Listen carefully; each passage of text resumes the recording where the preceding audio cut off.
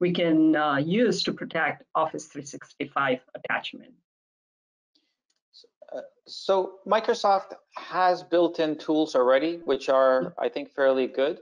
I'll just go back to the slide. I think I was trying to. You can block attachments with known file types that would commonly have malware. Macros such as .vbs scripts, those can be blocked automatically from Microsoft. So that would be the starting point for protection.